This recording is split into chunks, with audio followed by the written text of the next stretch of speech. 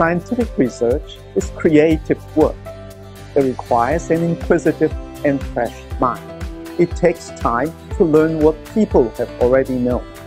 So familiarity with the literature is important, but it is essential to find an area of research that is attractive and a direction of research you would love to be engaged in.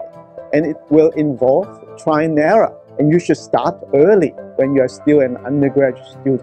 With a young mind, you should start to develop your sense about scientific research in an early stage. Believe me, such an experience will stay with you for your life.